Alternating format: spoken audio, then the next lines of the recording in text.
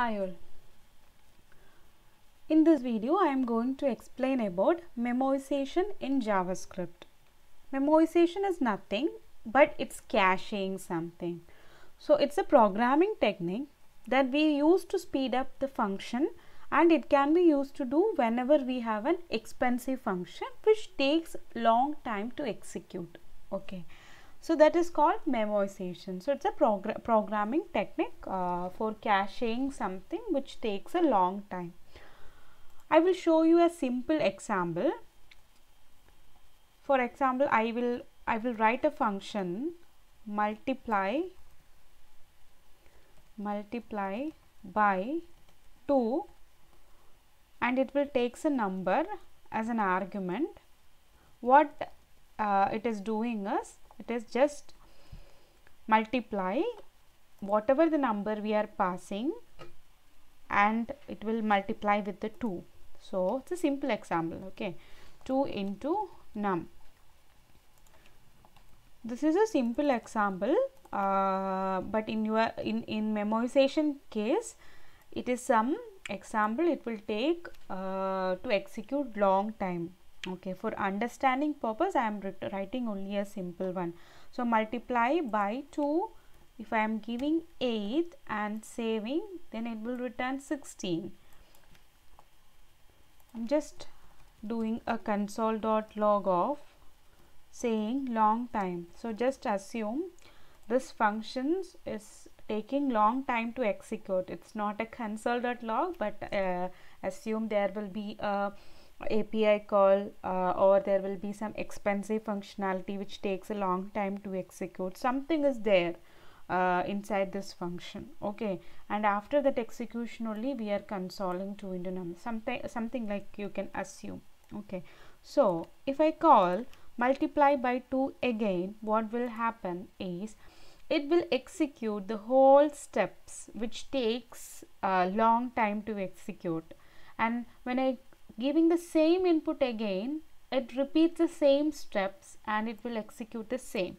So what memoization is doing, if we try to call one argument and it will execute something, and if I am passing or calling with the same argument again, the first time it will store it inside the cache, and the second time if I call 8 to the multiple by 2, it has been already executed before. So it will fetch the detail from the cache instead of doing the same steps again and again. So I will show how this example can be memoized. Okay, so for that I am adding a variable cache equal to an empty object, and I am checking if not num, if num in cache. Num in cache means if the num is not inside the cache object.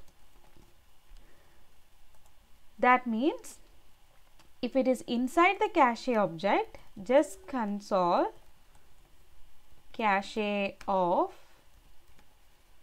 num. Else first time it won't be available, right? So this num is not available. The first time what will happen? First time multiply by 2, if 8 has been executed, it will check 8 is there in the cache. No. If it is not in the cache, we will execute this functionality. And before consoling the 2 into num, what we will do, cache of num, we will store that execution into the cache num, and we will show that value also. So what it is doing, it is doing the execution, long time execution functionality, whatever it may be in the real time scenario, and that output will be stored in the cache num, and we will show it. Next time if the same input someone is giving, it will check it is there in the cache num, and if it is there, they will return the data. If it is not there, it will execute the long time. So this is how it is happening.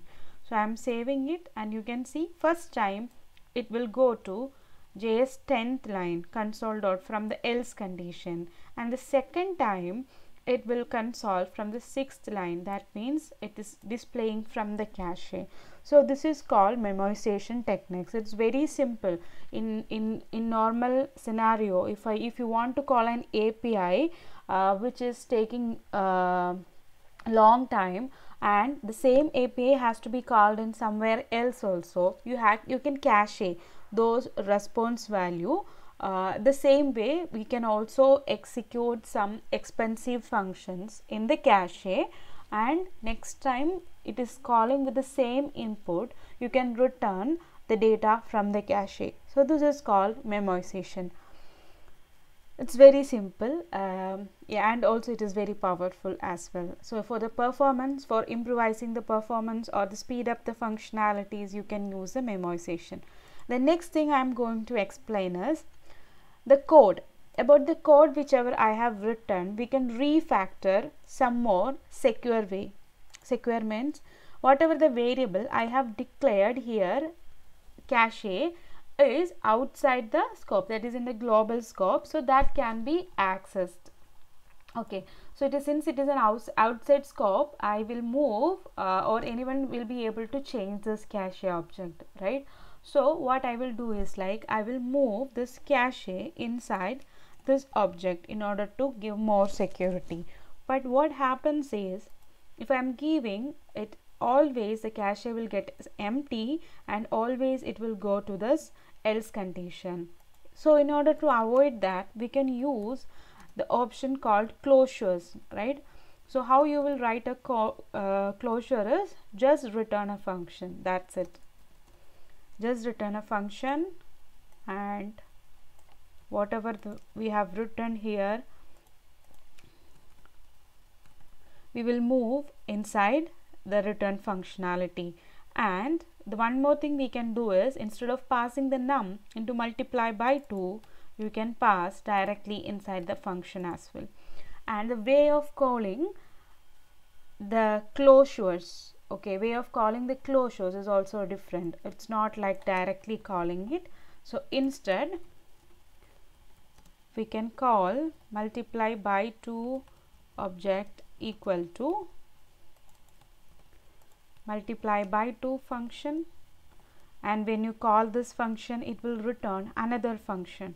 So another function is getting returned to this variable, and that function accept the parameter num. Then you can pass 8 here, and again if I am trying to access 8 again, first time you can see long time and 16, the second time you can see a 16 only. So this is how memoization with closure, it's working well with more security.